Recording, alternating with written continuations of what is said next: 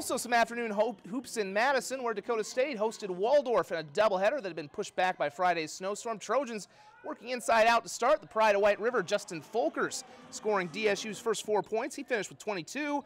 Then Del Rapids' Carson Rentz scores the next 6 via a pair of threes. He had a game-high 23. And the Trojans get out to a 10-1 lead. Plenty of other guys get into the act for Gary Garner as well. It's Anthony Costello. Nice patience down low. He drops in 2 of his 19 points. Trojans out to a double-digit lead.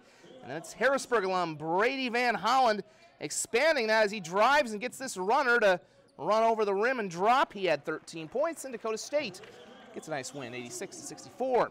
Same teams in the women's game before that, and it was a good one. Fourth quarter, the Lady Tees trailed by 8 with 5 minutes to go when they get going. An O'Gorman to Roosevelt connection. Mackenzie Hermanson to Kelly Kreidel. DSU down 6. Next time down, USF transfer Taylor Valesky in the post, spins and calls bank. Trojans whittle it down to 3. David Moe's team looking for the equalizer with a 3 down by 3 with about a minute and a half left, and they get it from Hermanson. We're knotted up at 79 apiece. Hermanson had 11. Trojan fans hoping for a stop. Unfortunately, Waldorf with some nice passing frees up Morgan straight, and her 3 is straight down the middle. Waldorf gets the win 87-83.